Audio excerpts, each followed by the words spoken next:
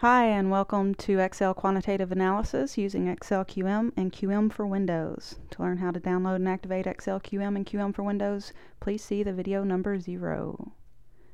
In this video, I will be discussing how to formulate a linear programming model using Excel QM. Alright, a little bit about what exactly a linear programming model is. It's a model or a technique that is designed to help managers in planning and decision making according to a certain resource allocation. Okay, so there's about 7 different properties of a linear programming model. First, there's got to be an objective function. Managers usually are going to want to either learn how to maximize profit or minimize cost. And those are the 2 types of objective functions within an LP problem.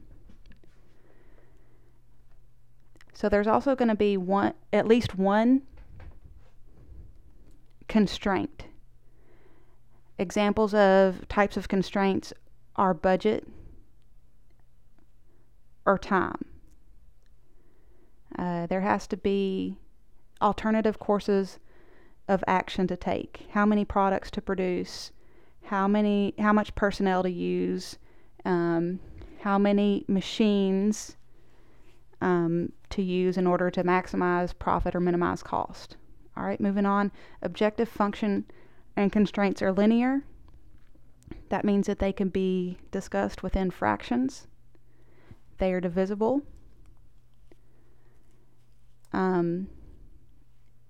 There's an exact number of constraints within one problem. That's not going to be changing until you make a decision on how many products to make or personnel to use. And we assume also that the variables or all the answers are non-negative. For example, in this example, we're using tables and chairs. So you're going to produce more than one table. At least one table and at least one chair. You're not going to produce a negative amount of something. All right. So let's switch over to our Excel QM tab. Go to alphabetical, linear, and integer mixed integer programming is the program that we're going to use at this time. All right.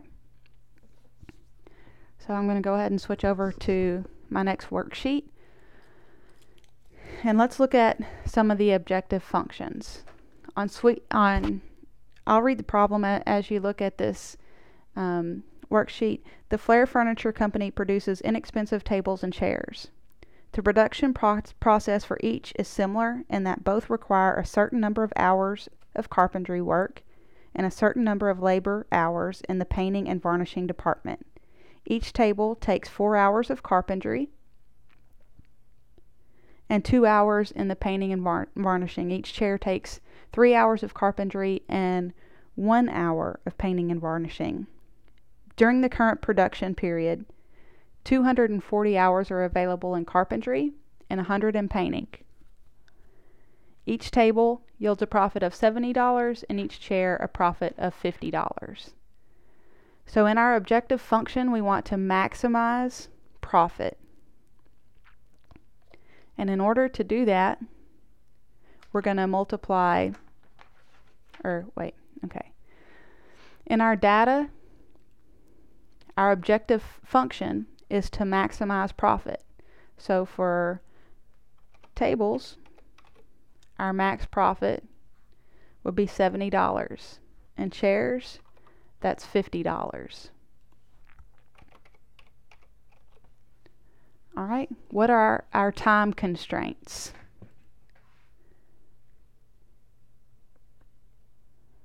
Four and 3.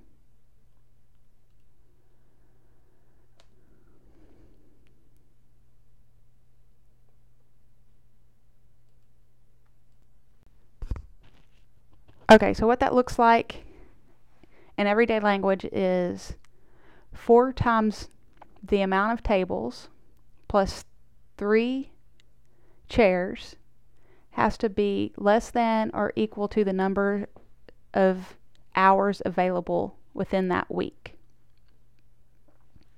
So switch over to the maximum problem. 4 times 3c has to be less than 240. So when you talk about divisibility as being one of the properties of an LP model,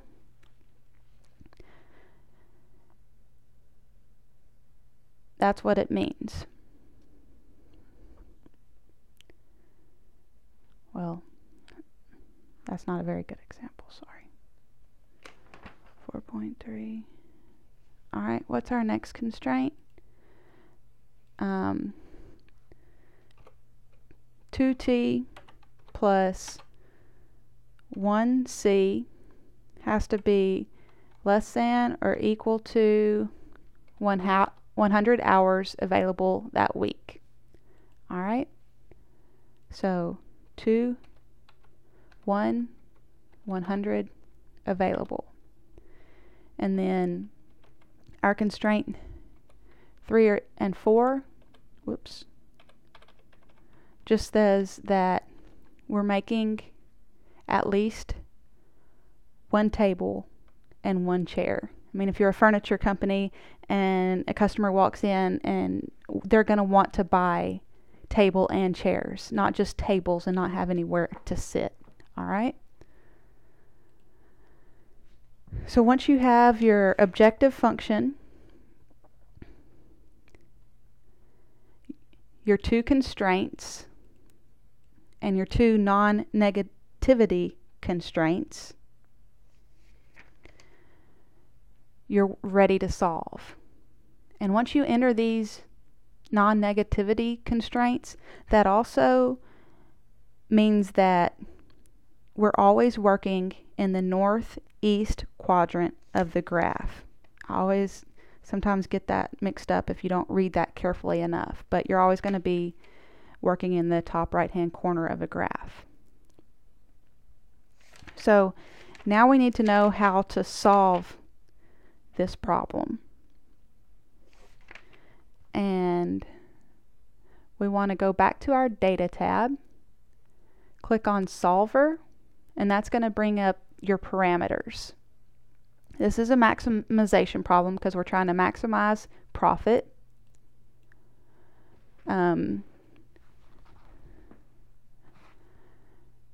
Let's check and make sure. Nonlinear. Yeah, simple LP problem, linear programming, so we're good on that. And there's other things that you can do in here. Add more constraints, change your constraints. But right now, let's just solve and see what it tells us. All right, whoa. Keep solver, all constraints. Okay. So our optimal solution would be 30 tables and 40 chairs. So what does our objective equal?